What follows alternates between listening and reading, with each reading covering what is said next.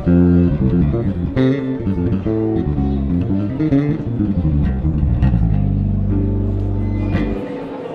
this is Uriah Duffy. I'm here with the new Blacksmith amp from TC Electronics. It's one of my favorite amps that's come out yet, and I'm going to show you why. We've got 3 memory slots.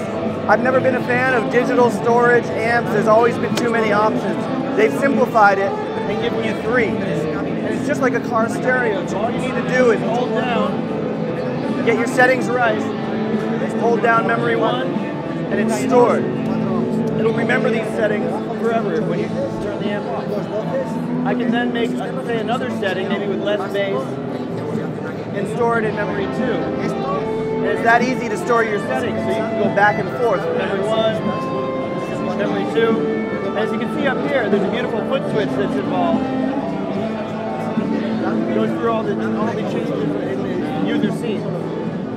But let's get into the head itself. It's amazing. You got the gain stage here. You set that. Set your EQ, which is very familiar from other amps, bass, low, mid, high, mid, treble. This is where it's a little bit different.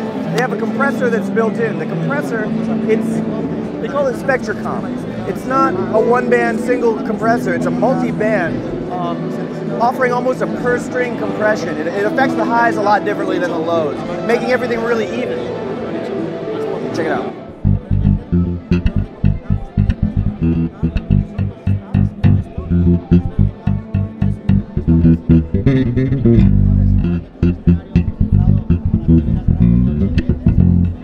So you can also see from the readout on the knob that it's going to show you how much compression is working.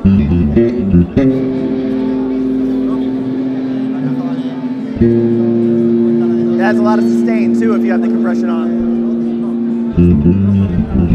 So that's a Spectracom. If you look closer, there's a second function of this knob here, tweeter tone.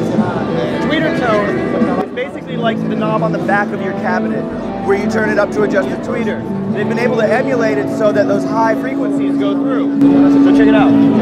To get to that feature down here, you hit shift. Now we can do the second function of the tweeter tone is set to 0 like that. And if I pull it up,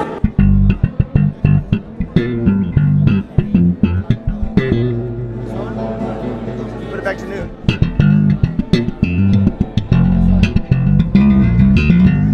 And if I crank it up all the way,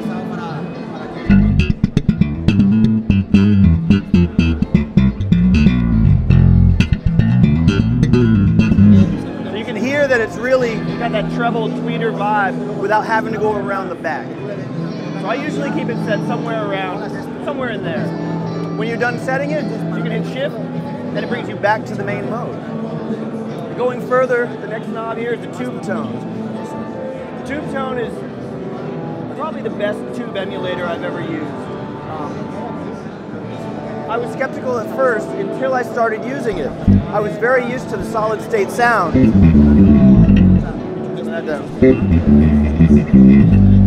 But if you want a little bit of grit, a little bit of warmth, and also the tube compression that you get from a power amp section, you just have to throw this on a bit. Let me do it a little bit just to give you a little sample here.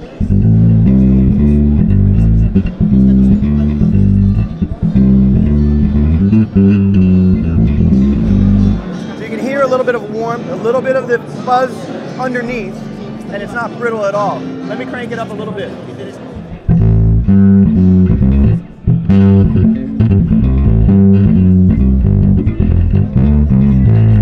So now you can see it's starting to get a little more of the breakup of the tube. Also, I'm feeling a little bit of compression, even without the Spectracom on. I'm feeling a little bit from the tube the more I put it up. So let me put it up all the way and you got full-on fuzzy sound.